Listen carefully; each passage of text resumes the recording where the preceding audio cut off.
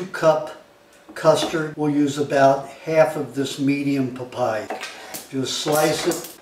We will remove the stones. Now you scoop the papaya into the jar. That's just about right. Now we'll put some butter, and it should be about 2 to 3 tablespoons of butter for 2 batches. That means about 1.5 tablespoons per serving.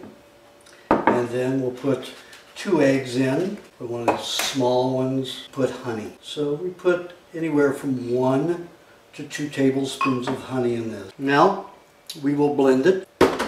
Like I say, if you don't pour it out of this jar right away, it will harden quickly. Now you see this? How firm it is? Now watch. Firm just like a cooked custard.